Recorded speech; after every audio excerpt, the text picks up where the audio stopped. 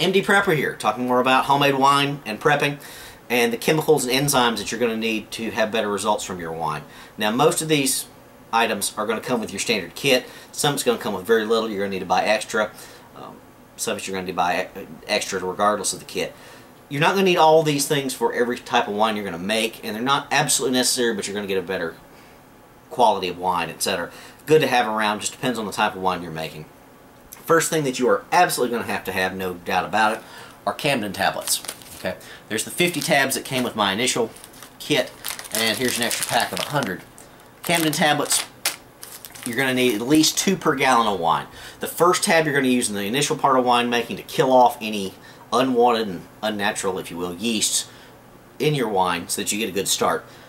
Second tablet you're going to use at the end before bottling to kill off the yeast so it doesn't continue to ferment, which will end up popping the corks off your wine, that kind of stuff, which is a mess and don't want to deal with that. So Camden tablets are a must.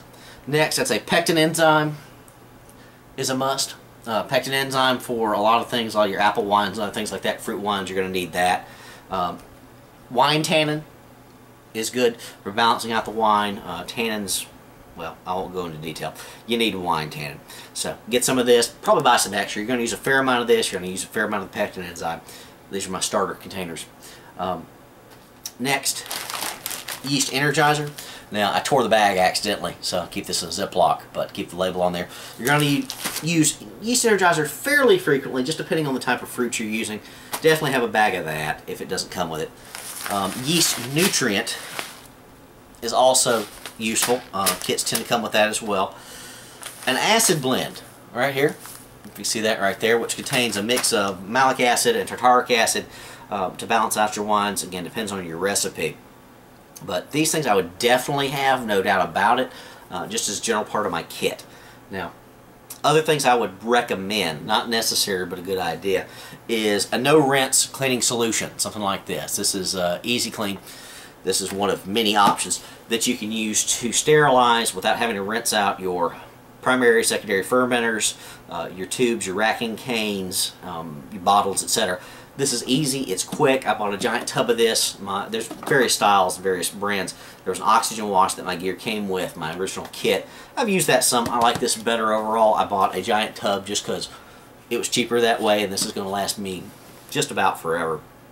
So, not necessary, but probably worth the effort. You know, you get some dirty gear that gets contaminated and ruins your wine. Well, that just sucks. I'd spend the extra few bucks on this tub. It wasn't very expensive. Now, 3 other items that are not necessary but I have just to keep around. You see the acid blend here, which is a combination of 2 acids. Well, a few of my recipes out there that I've used call for specific acids. So I bought just the tartaric acid, which is some of this right here. And I also bought just the malic acid. Now, I've not used these very often, but they have come in handy a few times. So that was cheap. I made a bulk order of various chemicals and compounds. Another thing that, again, is not necessary, will not affect the taste of the wine, but will affect the look, is something like bentonite. There you go. This actually takes a lot of the particulate in the wine out. Makes it clearer, prettier wine, etc. It doesn't necessarily change the flavor of it. Just depends on what you want. So, kind of a boring topic, but need to be covered. I will be talking about the individual uses of all of this gear in the future as we go on, and individual recipes and all that. At the very least, make sure you have Camden tablets, wine tannin, pectin enzyme, yeast nutrient, acid blend, and a yeast energizer.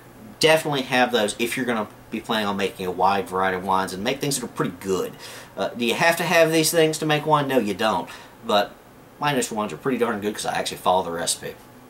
And again, I would recommend some kind of no-rinse solution. It just makes things easier. MD Prepper out.